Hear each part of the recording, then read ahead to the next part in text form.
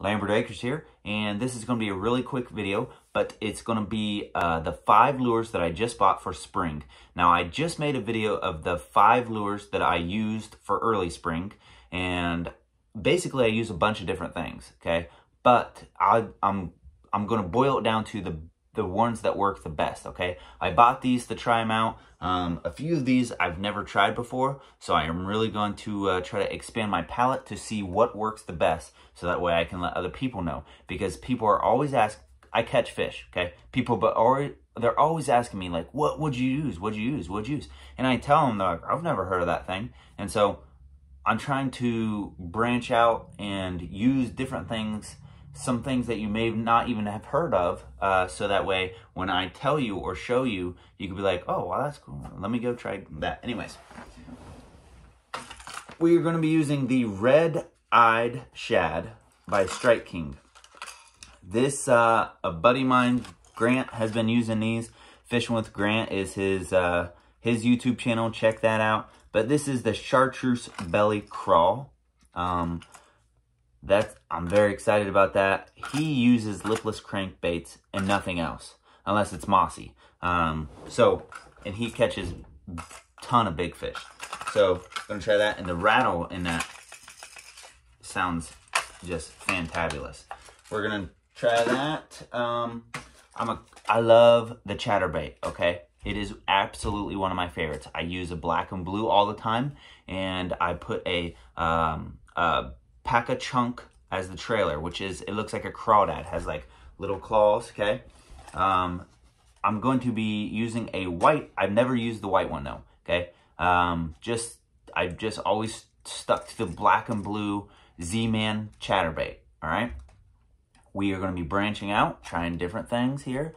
So white would imitate a shad or like a school of minnow, or even minnows. And what I may even put a brown trailer on here, and then it would imitate basically like a bluegill or that size of a fish, okay, or crappie even.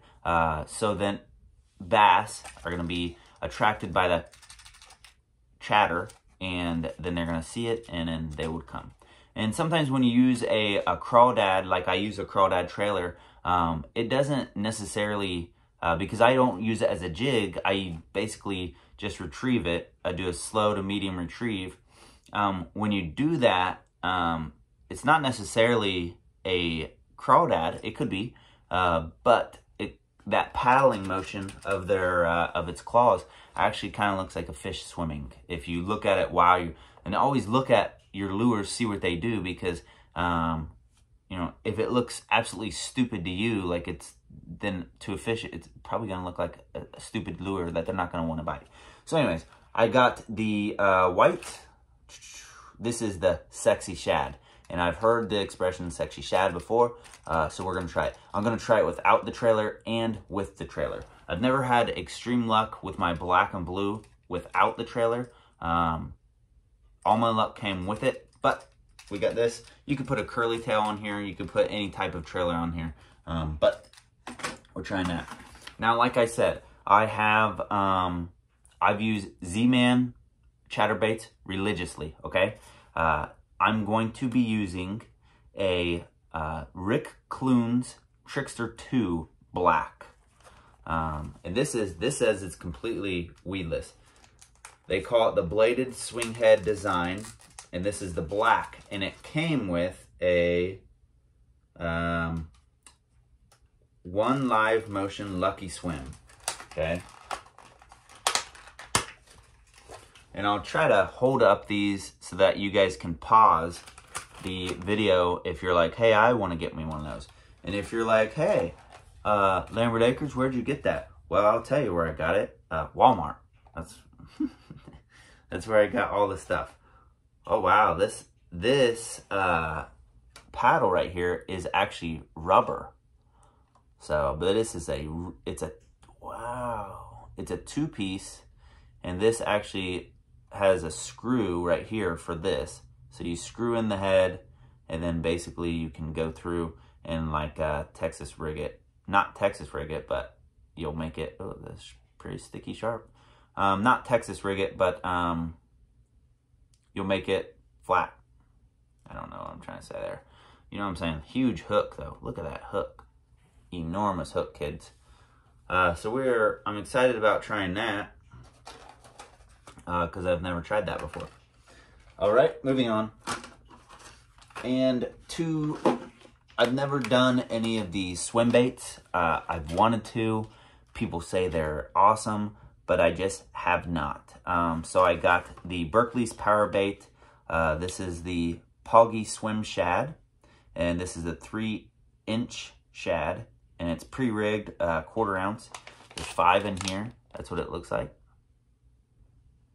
Okay, and then I got the Storm VMC Wild-Eyed Live Bluegill. Now these both have a kicktail on the back, but so right now in the springtime, the bass are on their beds, okay?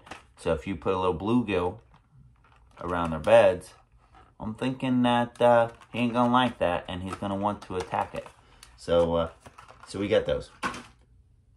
So that's the 5 lures that I just bought for spring. Like, subscribe, share the video, leave a comment, tell me what you use in the spring and early summer. And then after the spring session, then I'm gonna go through and list the 5 lures that I use in the spring and see if they're the same as last year. I'm assuming they are, but I'm trying different stuff, so I don't know if they will be or not. So there you go. Make sure you look for the future videos, and I have videos that come out weekly usually-ish. So there you go. All right, God bless.